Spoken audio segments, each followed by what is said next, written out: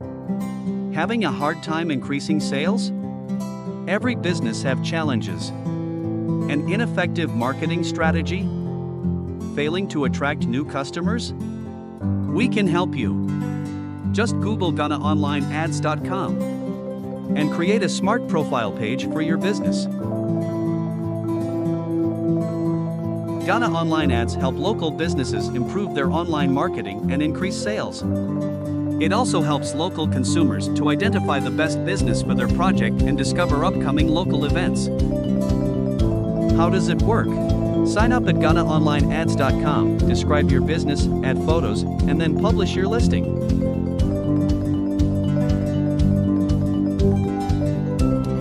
Our focus is the long-term success of your business. For more information, visit www.GhanaOnlineAds.com or email sales@GhanaOnlineAds.com.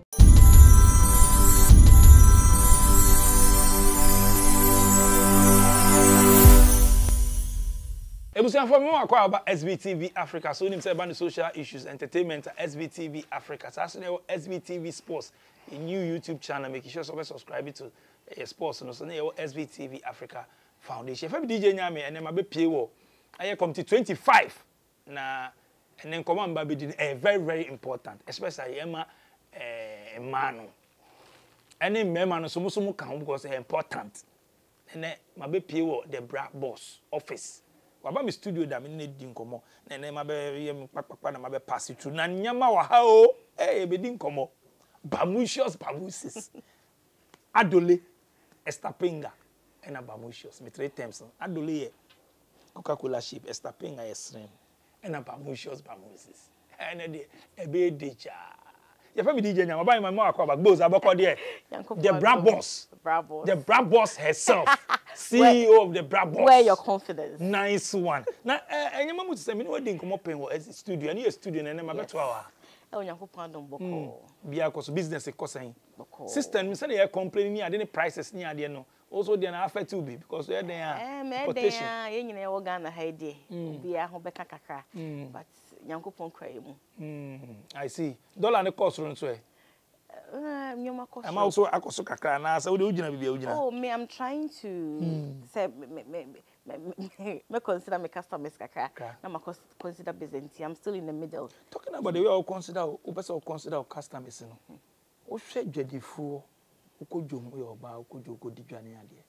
You won't say oh full a cost but aya na imprebebe no you take advantage ni double nyama no. Ade a 85 we ko no be 15. Yeah, 15 we could be 30. Aden. We saw a drink home. Okay. And you are here from business perspective, you know, most times, you know, I did be on my auto 5 cities. But because of exchange rates and I say and your market cost rent, you know, oh cotton, they say I did auto 5 cities, no, oh cotton 12 cities. And by all means, so bad. But Nimpo make a market will be a near koto. You forget importation.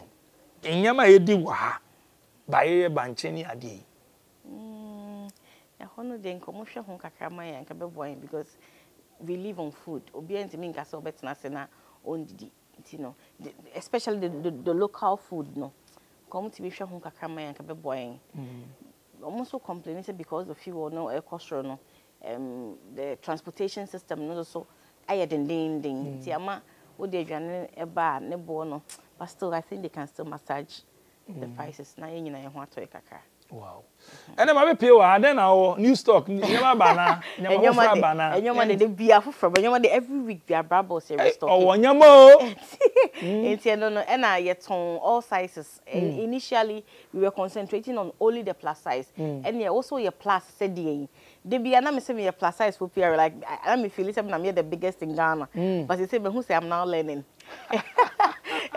And also plus size who dear no. Ebi mu say omo price omo reduce your trading here. They also dey no be so then. Me then I'm aspiring to be a size 28.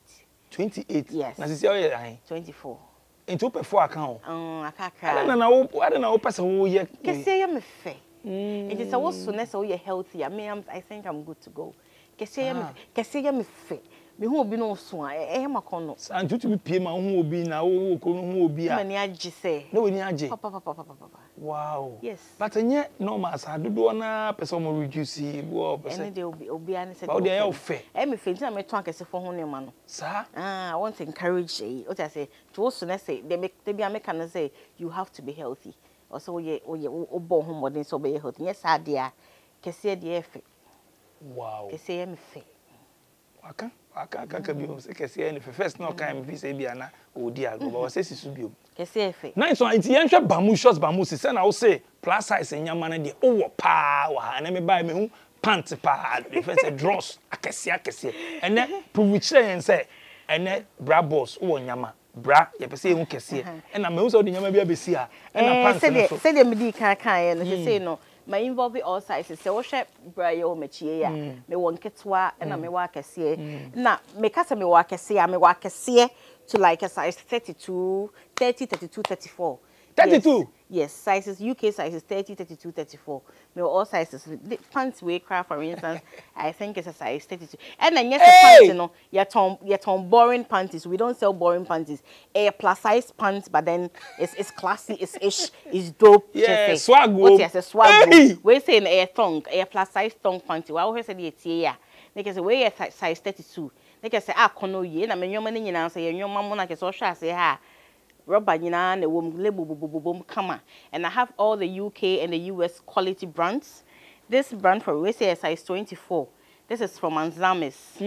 Into say Osha panties na akono. And I me lace panties. I think this me cotton panties since we say to see a size 24. I have size 30 sizes no do buy you'll be overwhelmed into no order for the here say where here check na bebo wo de beba ni nyina so na brand so e kese no pa won wo ha ne ya oh me okay brand no see ka se bra kese a sizes ni differ ye wo bi a ne mu swaketwa bi na ne nufu no so eno ye yi ni brazier che mo se mu ni ye ketekete na cap no so ene ye obi wo ho so a ne mu so se de mete ase meme so ena me nufu so so ene sa no hu betumi hu brazier no betumi hu ne kese bi ti se BBC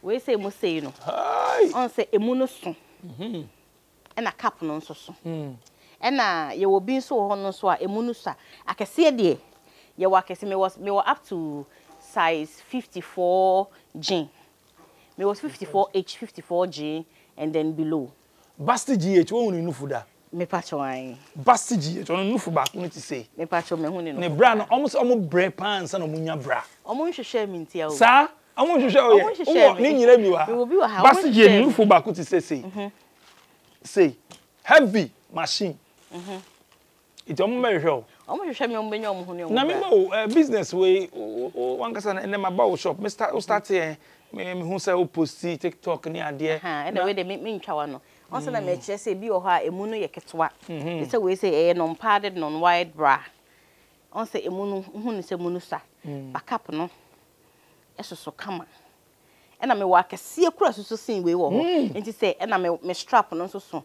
ena so onufu mu sum du bebre a obo brazier na kese etwa beti we no bro ni nyansam no the foam kama say ato ha say a kese be ma supporter wan kasa ahotonko a enti no me wa kese kura chen say emu ye nketenkete bi nso so ankasa esa hom kan mu ye wow na yenhwe body type no estapinga adole ni bamus no Mama na omo ta be supply omo pa. Oh, omo me se yi di omo me ta supply omo pa ya kesefo no. On sa fe na ma introducing keto na nti no. Omo nche dan hu me ye bata kesefo no de omo nim nti omo pa na me ta supply omo. Wow. Eya na bi mo challenges nje omo nkan je omo bre bi omo so omo bre mo nya me size. Me na bi mo akasa pen. Omo say size no kra me nya bi ni ade. No kra. Nipa bebre me ankasa kwa na mo that problem no yes before me start business when I was that problem na me pebra me bre papa inteni na ma wo de eno na ma me hu say nkofo breast se me a inti menya opportunity na me fan solve that problem no na me pe pant kra de na jai unya pant chire na kese me nika na me hyehyehye na obo na antipe na me hye nika se antipe mu hye pant ma bo nika inti na obo antipe na me hye nika because now unya o pants na me nya de be ye me comfortable like okay sisi the bra boss ma beto no ha it's den ni biom na oton wa che bamushos bamusis wa che we ni den na ye ton body shapers ye wo Colombian faha ye wo faha e be compress wo yam oba de wo so a efe but also bo modeling so ye funu de o ma na nye kakaka bebre nti wo so na body na sisim na ye funu wa compress na kama your full body shapers a eso wo chi honam no na aso wo no funim na ebi kura ti bi so wo nsa na aso ye funu ama wo to no pie na kese wo shape na ye kama na shape ni pie ya mo de dada yen wa na shape ni pie de ma kese na ye fedodo what I say so timi nye se ye kase ye soso nti ye se wo jai kese na ho bala sa debi o so ukuram nti nyoma na ye di kura kese ni ma ana ye di kura body ni ye fedie na himfie ne ha headquarters ne ha any dem bi o mi etie your panties your sexy lingerie yes say odo de yes the ball life for them your comfortable 90s your lingerie your booty shorts your perfumes your towels your bed sheets your morning robes just say everything you need na ye mbe ma na nya ye ma ye mbe ma na ye hunya sa ho oh mu hu hia but most times no ye the singlet kakra ne boxers kakra patamu man kata mu hu nyoma nsheda no so nti your mema singlet your MNS quality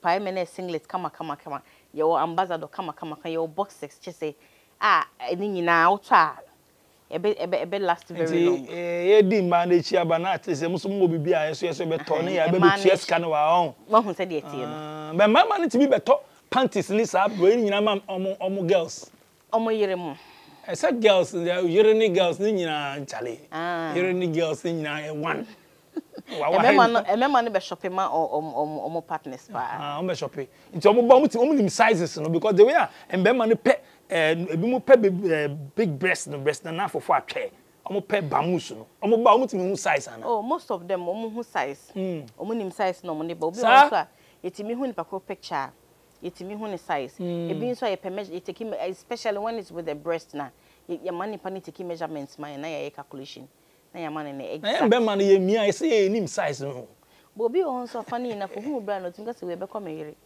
on fa nko na akono to nim no full size no ono down to nim sure nyere de obehu ba ne girl de ohun because on down de bia ayedeja ayo SBTV Africa so ya fa bi DJ nyame ma be pewa iti location wey amanfo panyama ni bi atone ade a we delivery ni ade me ente nka okay me pa ye worldwide delivery worldwide ye ko be bia even as at enra kwa ye ko UK and Spain ye ko be bia ye location ye Otema Community 25 on the Peace B Junction beside the Lexus Plaza or beside EcoBank. Your telephone number is 0553166141. So bona message na ukota parrot. 0553166141. Yeah, Juma from Monday 7:30 a.m. to 7 o'clock p.m. to Saturday 7:30 a.m. to 7 o'clock p.m. Wow. Anya grow na moody. There be any abrepa. Iti we who shall say in future no be branches be baby ana. The bra boss. Yes, in future yes say Jankopon mo ho ban no nye kese na yentimi me bi ahiem. The bra boss plaza. Say so be baso. Jankopon ya. And there no fo nko a na eto. No fo nko a. No fo nko a na eto. Be to so yan. Adenti na ma me bisa wadwenche wo we hu. O no plus size say gi na mu sei. To eto no fo no de ayin na mbema na ni gi mpa. Misu bi bisa wa wadwenche wo. Me hu ne say. Mema no mo pedi mi enu nyina ho. Sa. Ana na oga say pedi mi enu nyina because obi wo ha me no bi ko interview na ne to no wa amanfo correct me drive ga obi am ne ne internet shape ne ginim kama oton gobe. Ama o say amanfo ti me drive fi because of etonenti. Amanfo ti me drive fi tema ebe to gobe o dance. Onim bibi say sa wo to nko ana oni no fo anyefe. Na wo no fo nko anso na oni to anyefe wo. Sa. Yes, in this whole women na in a very good proportion, no. A more kesi any first. Not in a lady see more shape in Kwamunfo, akutu breast, small one, the shape what is cool. Mema Kuamonsa. Hey, Omutuao. Yes, it's a high price. Until yes, to know a high price. Okay. But obi be bisa obi so na me hu say nkofo comment obi was so me na to there wetin I go do all there ba ope front view nta me bisa so yeah sure say mbema no omo penu fu anaso mbema no omo bo mpeni mi nyina omo petu ni nyina omo bo na to no de be de no fu na hyewenum eto no de be de say for the viewing I say also for the viewing and yeah bamuses for no yeah o say yeah anyway you better say and I be say we pass it through SBTV Africa so the contact at what mo linking up and yes be friend is be pen we be Mrs. Member onye ton ye business and friend ye business and yes of no be friend beans run me go kasa say some people they call them 2 a.m. na 2 a.m. deliver beans 2 a.m. na be mo friend na 2 a.m. say ton beans and no be mo friend near the we on a business line two friend and friend for business now obey deliver people will be another abroad into where there o say ye blue no eh o say ye my favorite one in here where bamuses o say ye 32 for lighter like madam for ben a minute now we be PM so they own say we mini pa ebi wa ha o PM pull out 32 hey I check punne na we mu no we mi sesa we obi a wo body say ya aya mo pa check punne na se mo pe o de missionary oni ma check punne o de gba mi backside turn the backside for me and I say o pe missionary enda o mi bisa we plus size ontimi nka o be kasa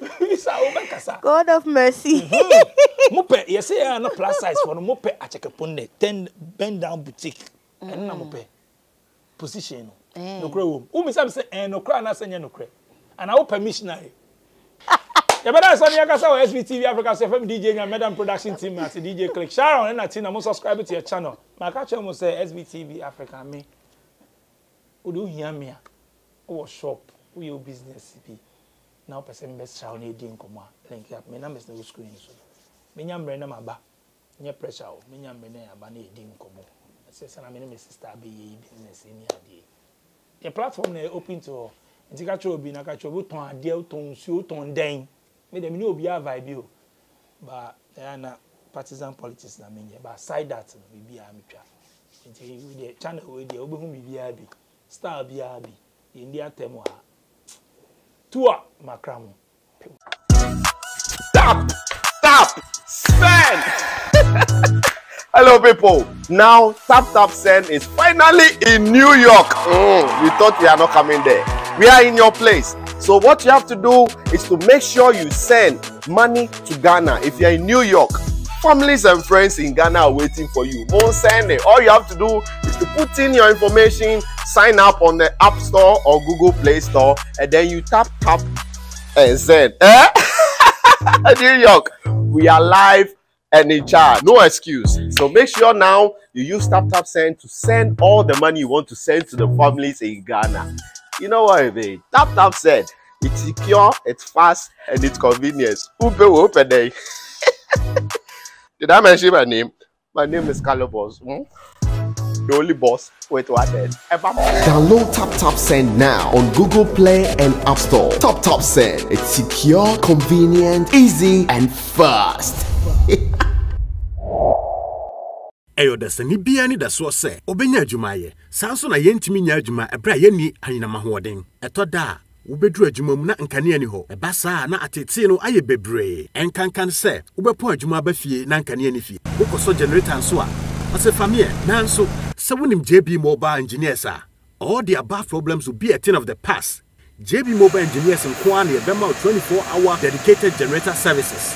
JB Mobile Engineers, ye ton generators, fufro, any other nyina, sanso na ye maintenance, repairs, consultation, which I say, uya juma, say fie, nyuma hodo, na o pesa auto generator, any generator be an auto, and to buy ye betche chumu, ye bebow, sanso so ena ye welding and fabrication, so generator kitwa anakase, ye besi dine, kama edi asisu sebe ye nsuoni area and seno, so ye school, sorry. Hospital, companies, and mining companies. Ubia by a so ya, you bet me abuamo, ɛyɛ generator ɛbɛboa adwuma nyinaa. Bon JB Mobile Engineers ɛwɔ Tema Michelle Camp Road. Freye ɛwɔ 0244623899 and 0207596676. JB Mobile Engineers, your generator friend.